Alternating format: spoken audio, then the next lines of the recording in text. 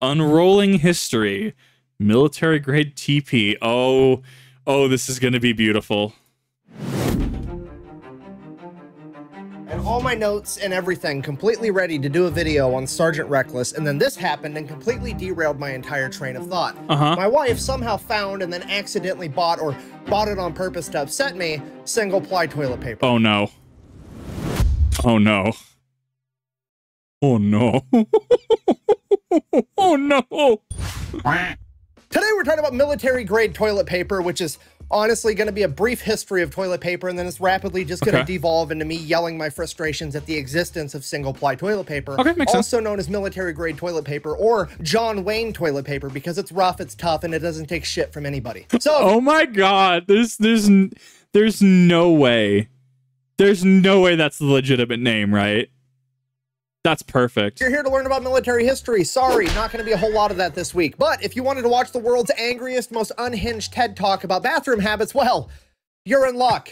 I'm ready. I need it. Oh, that is some emotional damage. I make dad jokes without trying sometimes, apparently. Anyways, our story begins at the dawn of mankind. People have always been wiping their butts. It's just a matter of how. And until very recently in human history, you were kind of just stuck with using whatever you had readily available. If you lived in the woods, you would use some leaves, maybe some moss. Apparently, if you lived near the ocean, you would use seashells, which I don't really understand, but whatever. I don't get it. He doesn't know how to use the 3 seashells. No, I don't get it. I'm totally lost here.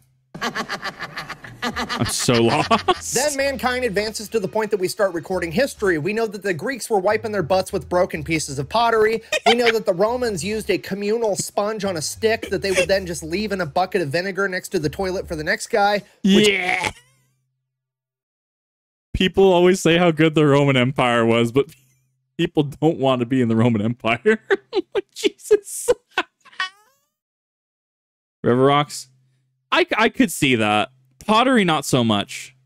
I could see it, though. Which is disgusting. And then it's also pretty well documented that the Native Americans and Pilgrims were wiping their butts with corn cobs, which I have questions, but I'm also not sure I want answers. Fast forward to 590 AD, China is credited with the first use of toilet paper, which makes sense because they invented paper. Now, fast forward again, like 900 years, nobody else is using toilet paper yet. It's 1455, and King Henry VI has just created a new position in his royal council. Is this the, oh God, is this the position where the dude was literally there to bring around the little toilet box? Is this the position?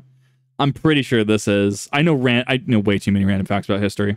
Yeoman of the stool. This job title is awarded to a man by the name of William Grimsby, and for the rest of his life, his entire job is to clean the king's butt.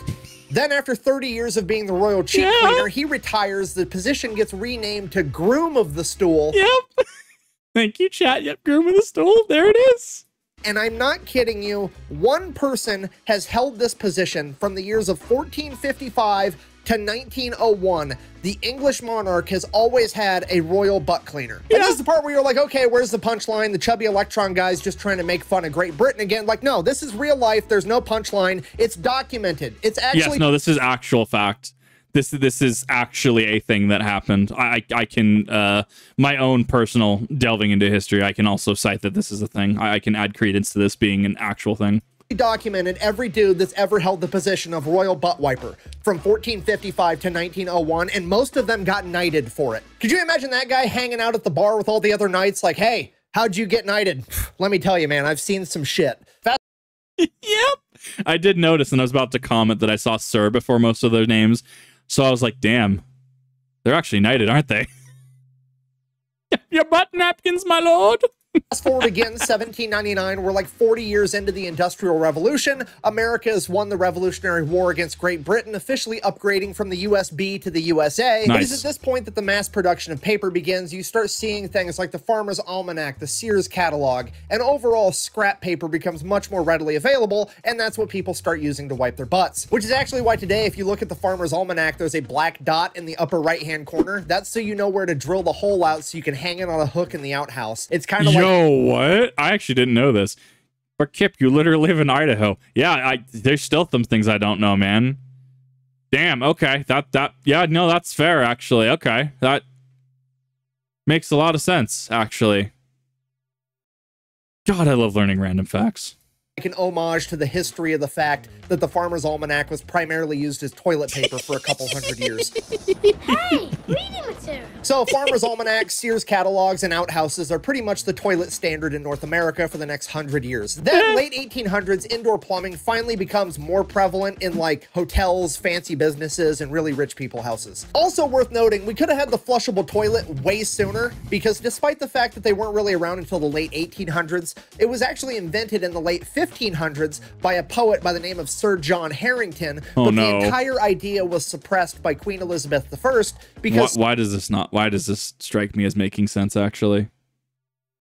Why does this strike me as making a lot of sense? Sir John Harrington was critical of the English government at the time. So she decided that she was going to take his blueprints, have one made just for herself, and then never let it see the light of day for like a couple hundred years. So yeah, she was literally sitting on the only toilet known to mankind and hogging the technology all to herself. So that's actually like, that's like a low-key flex though, actually. That's a flex. Go ahead and add that to the list of reasons that the First Amendment's important, because without the freedom of speech, some government official might come along and literally deprive mankind of flushable toilets for like 300 years just because they don't like what somebody's saying. So then 1897, an American inventor by the name of Joseph Gayety invents the world's first commercial toilet paper. He kind of markets it as like a medical tissue paper for the bathroom that's supposed to be better for you than the Sears catalog or the Farmer's Almanac. For one, it doesn't clog up your toilet like those do because it dissolves in water. And for two, it hasn't gone through a printing process, so it should be healthier for you, because a printing process back then incorporated like lead ink and arsenic and all the absolute legends. Jesus Christ. The past was the worst. It's like when you play like Assassin's Creed Unity and like the very vivid green dresses in France, right? And you're like, isn't that arsenic based? The past was the worst. Other types of hazardous chemicals that you probably shouldn't be pressing up against your dirt button every day for your entire life. And the entire idea is kind of a huge flop because the American public is too shy to actually go out and buy toilet paper, because I guess at this point in time, it was taboo to let anybody know that you pooped. So rather than selling directly to... God, my God. It's still his, right? Like, just... like, I laugh at stuff like this because it's funny, but people still have an aversion to actually talking about relevant topics like this. To the consumer, he would end up doing private label stuff and selling it to like hotels and all the businesses that had toilets. So instead of having like the Gayety brand of toilet paper, he would have, you know, such and such hotel would have their own private label packaging, and he would sell it directly to them. And that's kind of how toilet paper got off the ground. Then over the course of the next 50 years, indoor plumbing becomes even more common amongst normal people. Toilet paper really takes off. And then in 1942, St. Andrew's paper mill does something revolutionary, something that has changed the entire face of mankind. The genius scientists working for this paper mill said,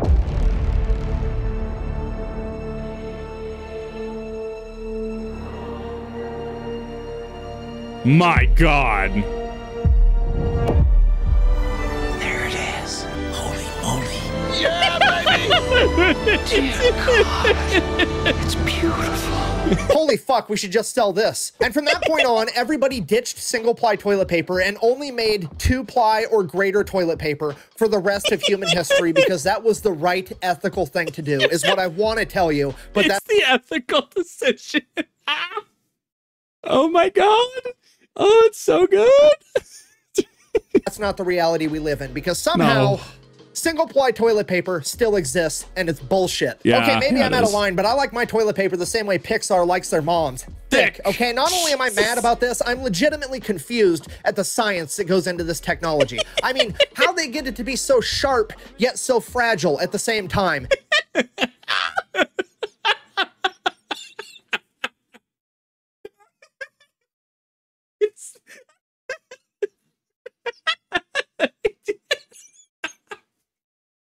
It shouldn't be this funny, but oh my God, it is. I'm dying over here, chat. I'm so sorry. This shouldn't be. It shouldn't be funny. Either this is way funnier than I think it is, or I'm that sleep deprived. is terrifying.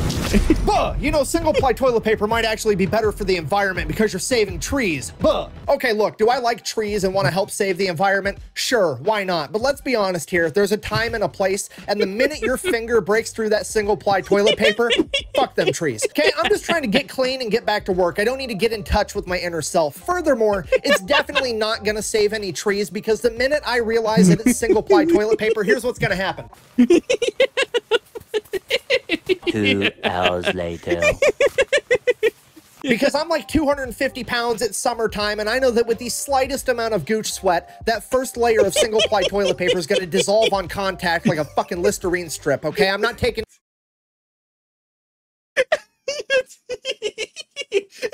He's coming out swinging on this one, and I'm dying. Oh my god.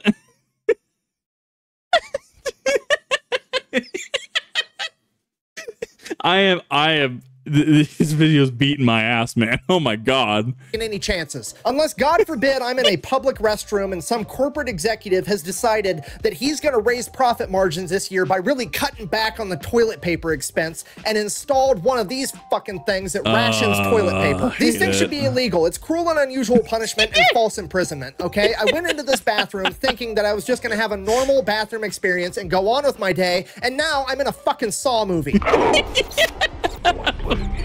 Okay, we have to stop this because the way this is going, it's 2023 right now. I guarantee you if we don't do something about this, by 2030, I'm gonna have to watch an ad on the toilet paper dispenser before it gives me a single sheet of single-ply toilet paper. Oh my god, it's... Oh, I hate that he's not too far off base though. Oh my god. Can you imagine like having to watch just ads? Because it's retention. It's ad time. Oh my god.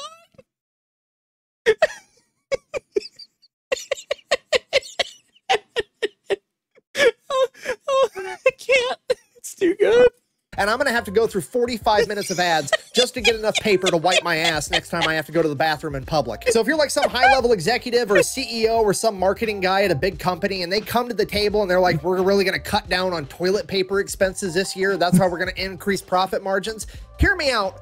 Don't do that. Just be like, go the exact opposite direction of everywhere else and then run an ad. Imagine if you went to a gas station and that gas station had ads that were running on TV that were like, come to Fat Electrician's Taquitos and Gas, where we have medium grade toilet paper because we think that if you're smart enough to shop here, you're also smart enough to know how to wipe your own ass. It's a really good marketing strategy because then every time they go to a different gas station and they see this shit, they're gonna be like, oh wow, this gas station doesn't trust me to wipe my own ass. I should probably go to Fat Electrician's Taquitos and Gas. I'm putting that on a shirt. God, I want Fat Electrician's Taquitos and Gas. I want him to get big enough that he'll just open one.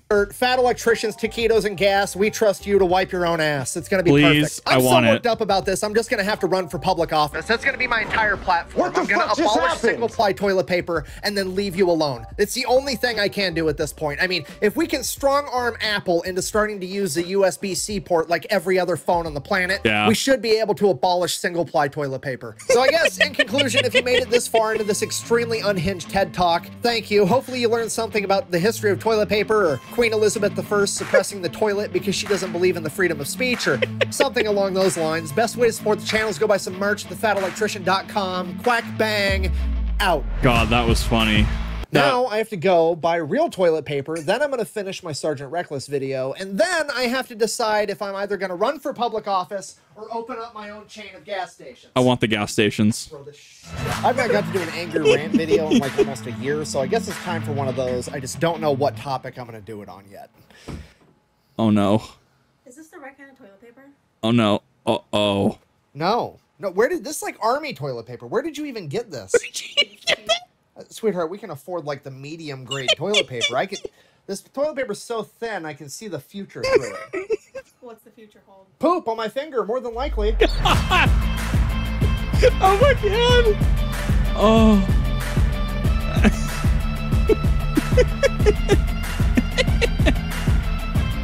That was perfect. Oh my god.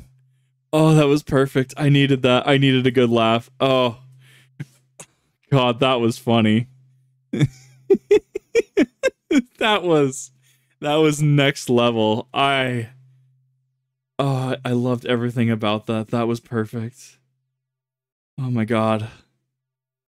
Yeah, no, one ply sucks. And here's the thing, though: you're gonna have the TVs in the stalls, right? But here's the no pun intended shitty thing about that is that you're gonna get someone going into the gas station. They're gonna like yank the TV, or they're gonna yank some circuitry from it to get like the copper and shit, right? And then they're just gonna not replace the TV at that point, and you'll still have to sit through the ad time. So like. You don't have anything to view the thing on, right? You don't have anything to watch this ad on, but it's still gonna ad gate you, like not having YouTube Premium or an ad blocker. Oh my god, I hate this dystopia we're living in. It's so bad. If you really like this video, just please go check out the Fat Electrician. I love his content. I love the stuff that he does. He is unapologetically himself, and God, I want Fat Electricians taquitos and gas. I would go there. I would really go there. That would be amazing. What are your thoughts? What are your thoughts on one ply TP in the comment section? Did you find this enlightening? Did you find this relatable? Did this stir up some dark trauma you've had while you've been in the service, or places that have one ply toilet paper? I'm very curious on I'm really curious. Someone in chat just said, imagine the T-Bell bathroom. Oh my god. Let me know in the comments, please. Keep it professional, all that fun stuff, and I'll see you in the next one.